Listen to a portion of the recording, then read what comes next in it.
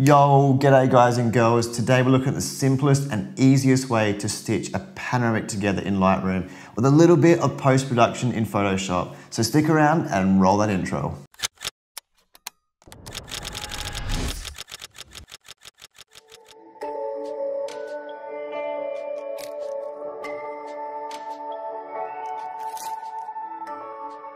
G'day guys and girls, thank you for joining me and really good to see your smiling faces. It's summer, it's the happy time of year, it is so good, but photography is such a difficult time. So today we're delving into the laptop and looking at some Lightroom on how to join and stitch panoramics together. And also going on further to that, looking into Photoshop to do some tweaking in the images. But on this channel, I love to do plenty of tips, tricks and reviews. Everything's landscape photography and travel related. But mainly, we love to get out in the field and take images like we are going to edit today. So if that interests you, please watch this all the way through, and after, don't forget to drop below for future content. But if you haven't watched the recent images that I've taken on this episode, this is episode 5 of a 6-stage module on how to capture the perfect image, if there is one. So we went through and done the apps, location scouting, reviewing. Then we went out and done the images last week, and today we are editing the image that we have captured. So we're going to dive into Lightroom first and look at the images that we've already taken. So I've already put the images into Lightroom, and I have got all hard drive SSD drives here for my workflow, which I'm going to do on a completely separate vlog because this hardware is just as important as the camera and photography gear that we use. But sometimes, well, most of the time, very overlooked. I know for me, for 4 or 5 years, I overlooked this, so I'm going to dive into it on a separate vlog. But you can see here, I've got all the images laid out. Now, on this morning, I took 87 images, I think, in total, and I've cut it down to just 3 panoramics. So I've got here a blue hour, so to speak, shot, and you can see it's all 6 stitch there, just going into the sunrise, pre-sunrise occurring, and then getting on to, there's an image there I'm actually not going to use, this one here, but then this is the image that today we are going to look into. Now, my computer is going to struggle today. I don't care if it's got 32GB of RAM, i7. We are screen recording and going through huge files today. So right now, I know I'm just going to hold down Shift on the first image, clicking it, go to the last image, and you can see it's going to highlight all of them together. Now from here, because we've done everything in the how to shoot a panoramic image, when we stitch this, it should come out absolutely perfect. Now that's the easiest and simplest way to get it right in camera, come into Lightroom and let it do all the work for you. So you're going to hold down Control M for a PC, for a Windows PC. This is going to take a long time to do all the loading. So all the loading today, I'm just going to skip towards like this. So you can see we've gone through and shot the panoramic. And now because when we shot the panoramic, we've done everything locked down, focus, white balance, shutter speed, we shouldn't have any issues. And this is why you can see throughout the whole complete series that it is done perfectly because we got everything right in camera. So please make sure you go over and dive into that vlog quite a lot. But already here, I always make sure I've got it on perspective because that is going to give the best depth of field to the image. So when we shoot a single image, the depth of field is inbuilt into the barrel lens, what we do with focal range, aperture, all this stuff.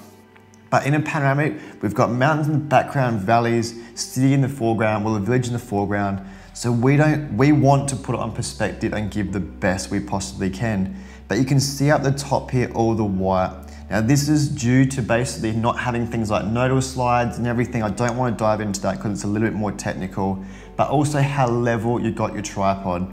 Now for a 7-stitch pano, this is pretty damn good, I must admit.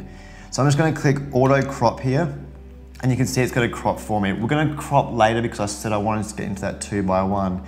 But you can see if I just change these previews here, you're going to see a completely different type of image. Now you might like this type of image, but I always go for a perspective because I love natural looking images.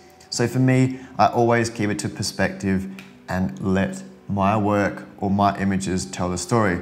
So we're just gonna sit there and quickly go merge. And once again, I'm gonna speed it up, and you can see it's already loaded after quite a long time. We've got a monstrous image. So it's reading 16,243 by 6,240. That is an absolutely huge image, like massive image. So now we want to go into the develop module. Now, I don't do a lot of post-production in Lightroom. I do things such as presets, but I'm going to touch on that in a completely separate vlog. But because we lock down all white balance, everything, this is where time consumption is at a minimum. That is why I love getting everything in camera, because one, we're in a beautiful location, and secondly, we don't want to be spending hours behind here. So now we can go through and adjust things such as the white balance, just tweak it a little bit more. And then what we want to do now is, obviously you can see in the shadows. Now this is very important in post-production, and when shooting images, you can always recover shadows better than highlights. So that's why you can see I've focused with my shutter speed on just capturing the top tip. So this tip here of the mountain, making sure I haven't overexposed that.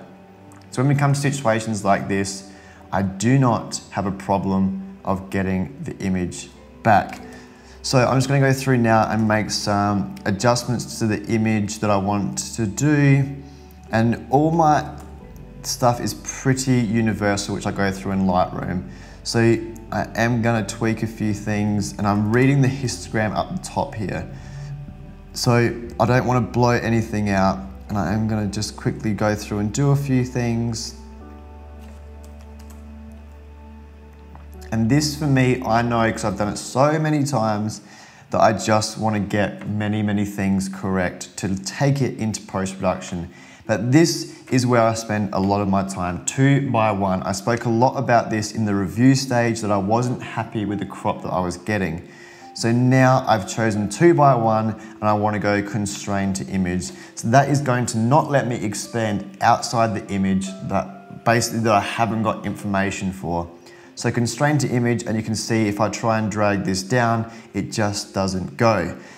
Now we want to muck around with getting the composition correct. So I wanted the church, I wanted the mountains, and I wanted the village. I spoke about that in the second module, that they were my 3 elements that I wanted to do. Everything around and outside of that was pretty much out of my control, but they were the 3 fundamentals that I wanted to capture for the image. So you've got an image like that, which I'm very happy with actually. It's very beautiful.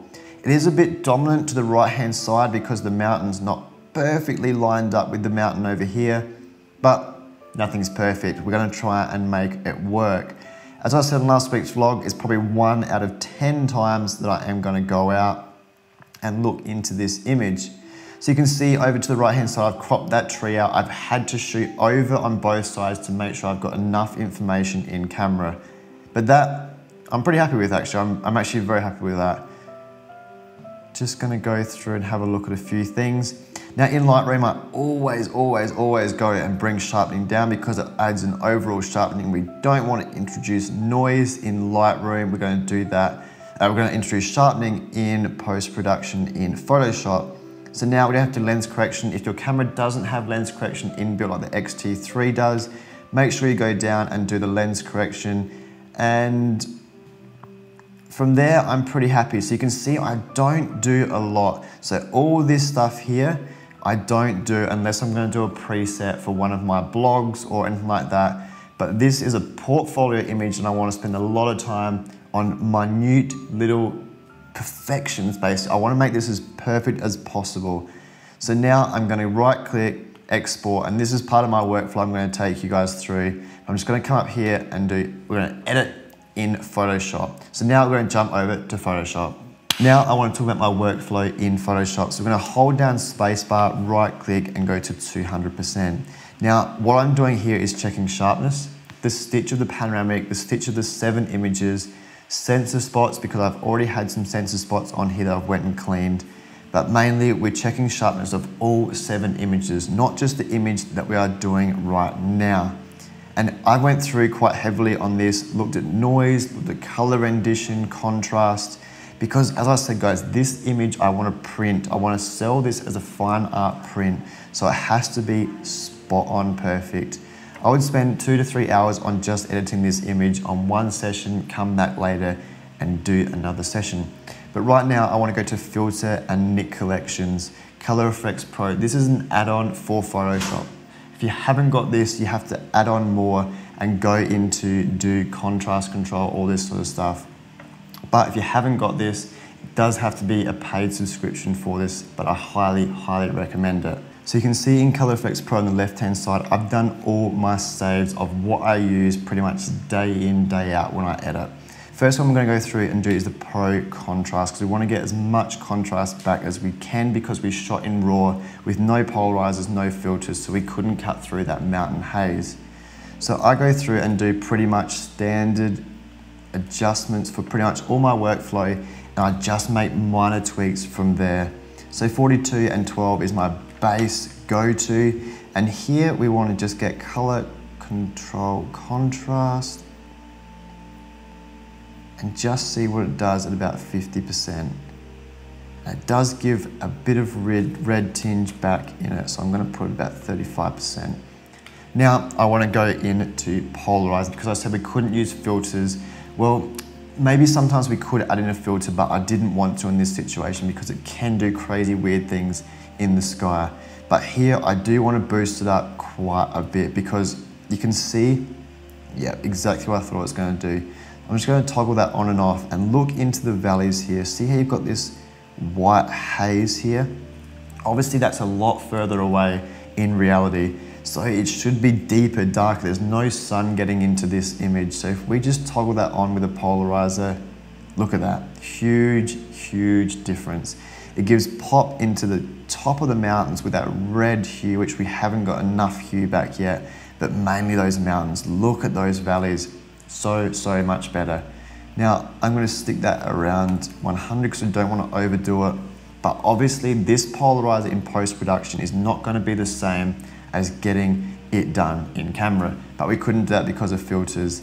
Now, just a few quick things done in tonal contrast, and here I never want to introduce too much tonal contrast because it introduces so much noise and we don't want that.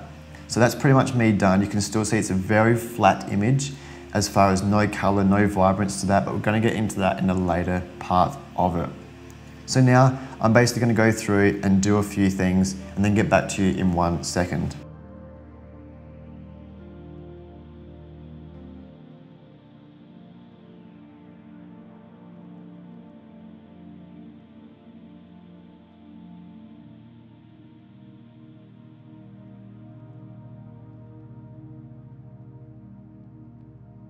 Okay, so I've gotten to a point now where I'm very happy with it, and I know the image is going to turn out the way I want because I've got enough rendition out of everything that I wanted. But I'm going to roll back and show you what I've done. Sharpening is the first one. I always do sharpening in Photoshop. Lightroom has gotten much better, but it completely depends on what type of image you want. So for me, this is a portfolio, one of the top 10 images that I want to take. So I'm going to spend 2 to 3 hours on it. If it's a mediocre image that I'm still very, very happy with, I'm still going to go through this, but not as fine at detail. So it's maybe going to be 1 hour. As I said before, if it's images for Shutterstock, blogs, it takes me literally 1 or 2 minutes just from presets in Lightroom. But here you can see anything in black is 0%. Anything in white is 100%. Therefore, if we had gray, it would be 50%. So right now, this is the denoising out of Color Effects Pro. So anything in white is being denoised, obviously the sky. Therefore, the complete opposite, anything in white now is being sharpened. Now this, I spend a lot of time on getting correct because the bit that I unfortunately can't show you, my power tip for editing, this has a lot to do with color difference in the image. So that is the first one, then the color balance. Obviously you want to go back and get things white. So if we hold down spacebar again and go to 100%, that church in the bottom left-hand corner has to be white. Why does it have to be white? Because it's white in real life. So you can see there it's got a bit of a yellow tinge to it, but I'm going to get rid of that in later steps. So we've done some curves to just get some of the highlights and shadows, basically just popping a little bit more. Then the color enhance, because we didn't have a polarizer to pop those greens out, So we've gone through and used the foliage in Color Effects Pro, just popping those greens out, just adding a little bit more vibrance into the image. White neutralizer, making sure the things are specifically white. And you can already see in the snow up the top, it's very yellow, which it shouldn't be. That will be fixed. Now I'm gonna literally snap my fingers and jump into the last stage, because unfortunately, I don't want to show you this large stage because it's my real power tip of getting the perfect image done in post-production. So there it is. This is the final product of this image. Now, I edited this image yesterday, and then even this morning when I got up, I went and had a quick look at it again and done a few minor details.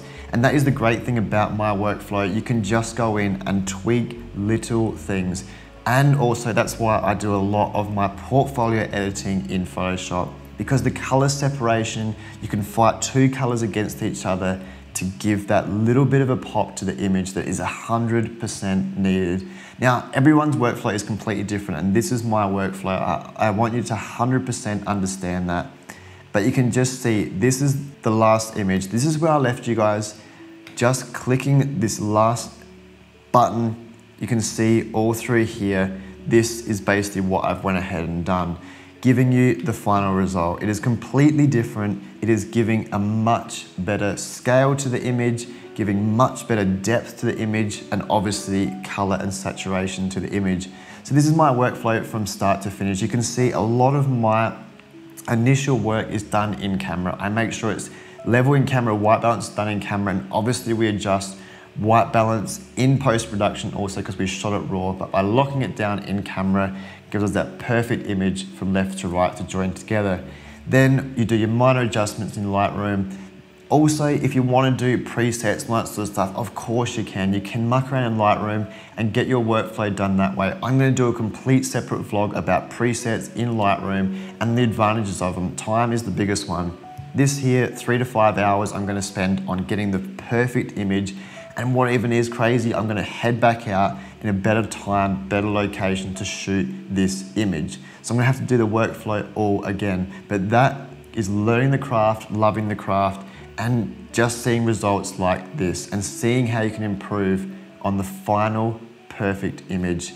So get everything right in camera, get into post-production, and time is the biggest thing that you need. But let me know in the comments below, guys, how do you join your panoramics together? Obviously, if there was different things in the image, the panoramic would change completely. But how do you join your panoramics together? How do you do your editing workflow? Is it similar to mine, or is it completely different to mine? Love it or hate it, everyone's got their own type of workflow. Let me know in the comments below what yours is. But today we are done. We are on to the final stage of next week. We are printing. We are grabbing that physical image in our hand, looking at it at 100% with our eyeballs. I'm so happy for that, and so glad to release a little thing next week, which you guys are going to love, hopefully.